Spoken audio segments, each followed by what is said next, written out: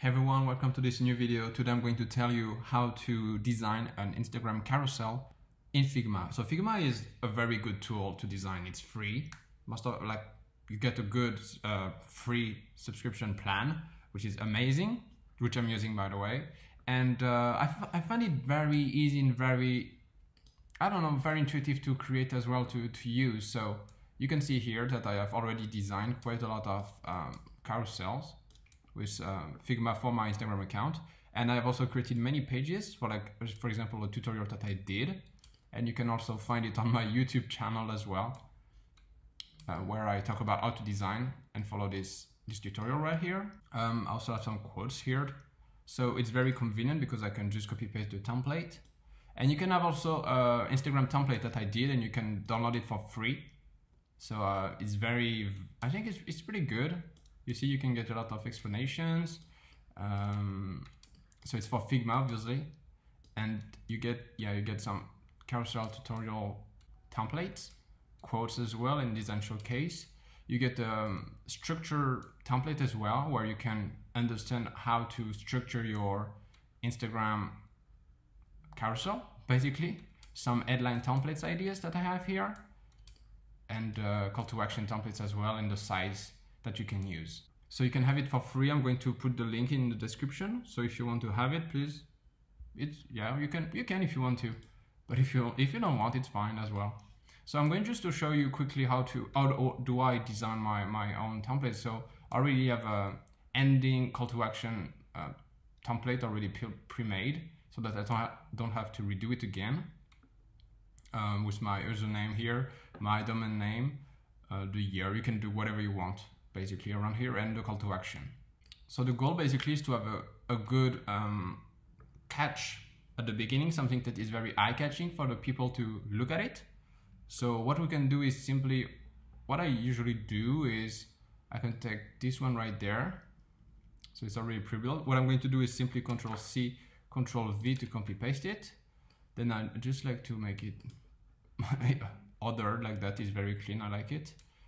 And then I already have pre-made all of the top corners here with the page numbers. Usually the page number, I do it at the end. You see, like I basically copy paste this one here.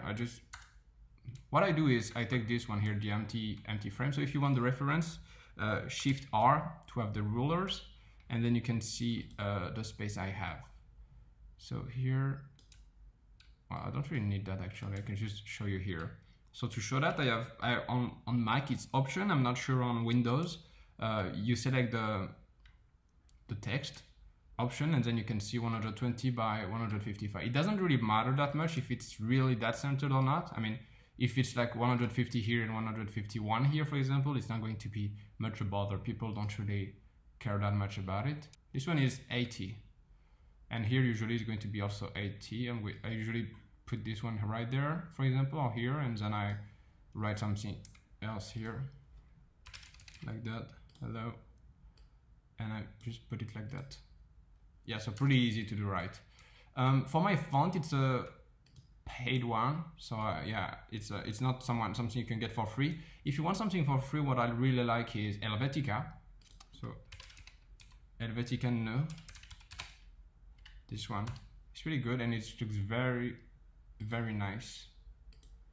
You see, it's pretty similar as well, so it's totally free and it's pretty aesthetic, so I really like it. But I don't know, I found the Montreux Classic pretty sweet and pretty nice, so I keep this one. Yeah, so usually what I do now is I try to find a good title.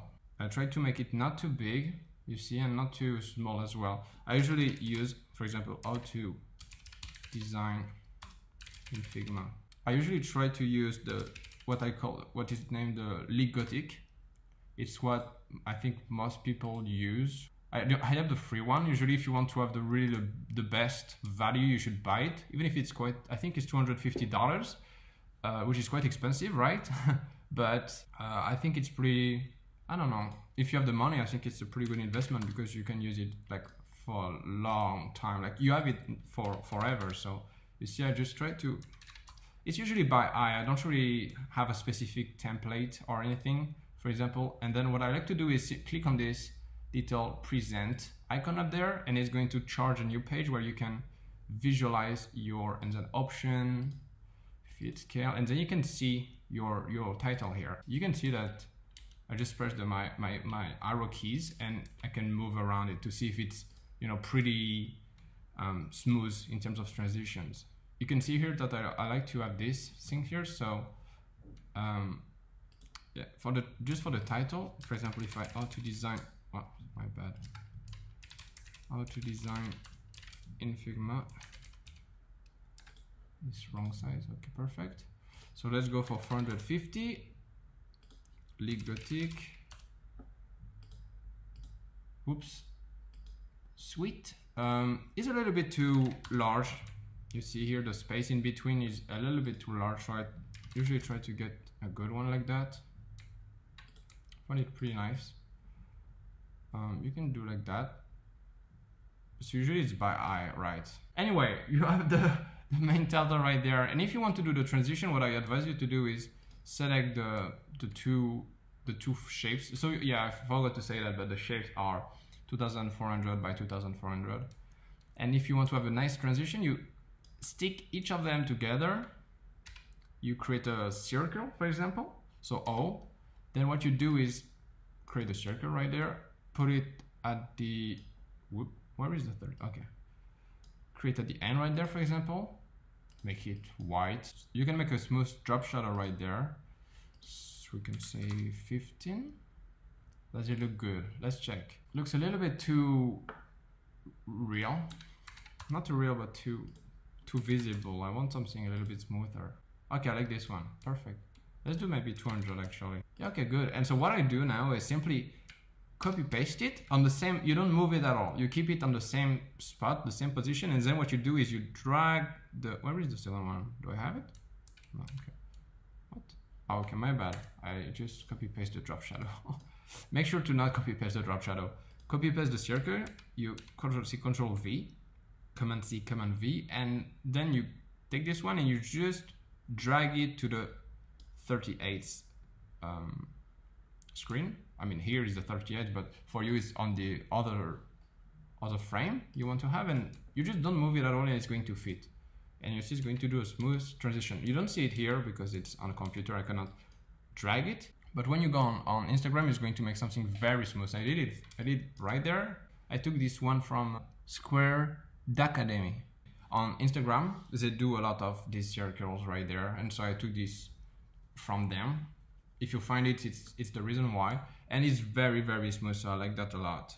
Actually, you should check them out. They do very good work in terms of Instagram slides, and so basically that's everything you need to know. Then after that, it really depends on your style for what you create inside. Try to make something not too big and not too small in terms of writing, so people can read it. Don't make something with too much text. People won't read when it's too much text. You need to have as little text, or you see it's not that much, so you can easily read it and try to have nice headlines or nice titles to capture the people, the person's interest as well, and keep them interested in your post throughout the whole thing. Yeah, if you want to export it, you just select the whole thing. So for example, if I want to select all to say no without being rude, I just select all of them like that, and then I simply press export PNG, keep it on 1 times. Otherwise, if you switch it, Figma is going to duplicate it. Not duplicate it, but make it 2 times bigger.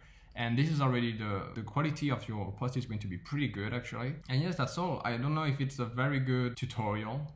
I try, you can see here how I did it. You see with a headline, then a number presentation and little text. I keep going. Here at the end, I try to make a final checklist of all the skills you did. I mean, all the elements that were talked about in the post, and then a call to action at the end. But you can find all of that in my Instagram template as well. It's not really an ad, but I think that I explained it well better in here than on this video. I really hope you find some value in it. And yeah, see you for the next one. Bye.